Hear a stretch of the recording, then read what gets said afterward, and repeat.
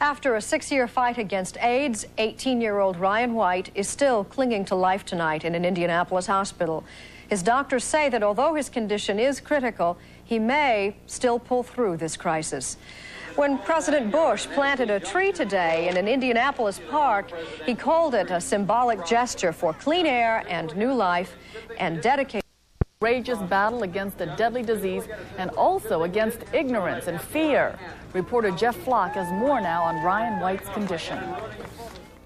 Ryan White, who has survived for nearly 6 years after doctors gave him 6 months, continues to fight for more time. I believe that anybody who is this critically ill is in a situation where nobody can predict from moment to moment whether he will or will not survive. Dr. Martin Kleiman has cared for Ryan ever since the then 13-year-old boy got AIDS from a blood transfusion to treat his hemophilia in 1984. Now critically ill and on a respirator at the Riley Hospital for Children in Indianapolis, Ryan has made it clear he wants to keep fighting. His own wishes indicate that that all was to be done to try to preserve his life. Seems to me you lived your life like a candle in the wind. Ryan is getting plenty of moral support. Elton John, who Ryan met at an AIDS fundraiser, came to visit. Michael Jackson, Johnny Cash, Joe Montana called. Hundreds have sent cards, telegrams, flowers.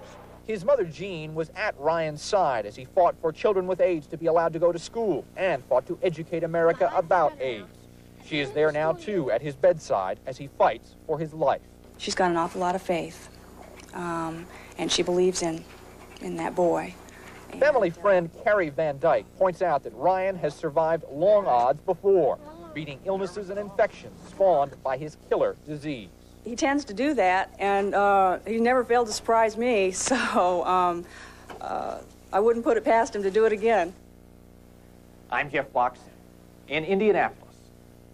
A measles emergency declared today in 2 Bay Area counties. In Alameda, 206 cases have been reported in just